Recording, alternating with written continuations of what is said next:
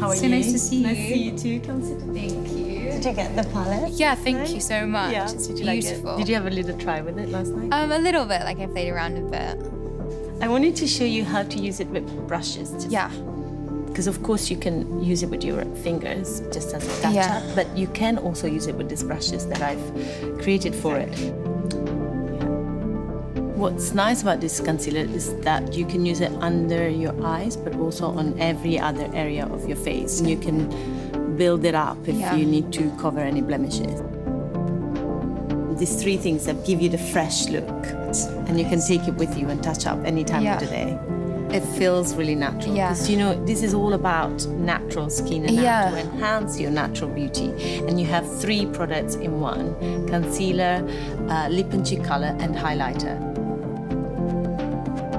It's so great for an actress like me because it's great for enhancing features before I go to an audition or when I just get off the plane, or it enhances you and makes you camera ready. So you see yourself. Yeah, exactly. Yeah, really natural. Yes. You can use the blusher like quite high on the cheeks. Then you've got the highlighter. You can put it on the bridge of your nose, on the cupid, on the cheeks. It's so easy to blend. You could do it with your eyes closed. Really? Should I try it? This is great to add a little bit of color on your lips without looking too done. And I love how like it's not a mask and it just kind of reveals like your true self. Yes. I actually used this last night when I had a call from my agent saying that he wanted me to meet with this director. She was like, you have to go and meet a director now. No. And I was like, what? This is crazy. Ready. I'm not ready. I haven't done any makeup. I was like literally coming back from the gym. So I jumped into a cab and I took my baseball cap off and I fluffed up my hair and I started using a palette.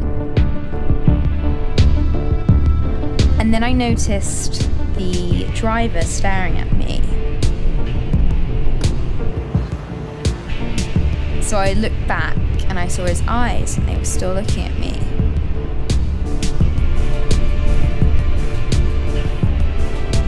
But his eyes just drew me in and this kind of spark was in the air and I just couldn't help looking again.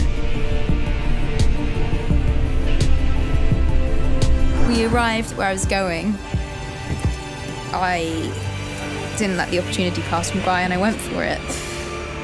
I kissed him.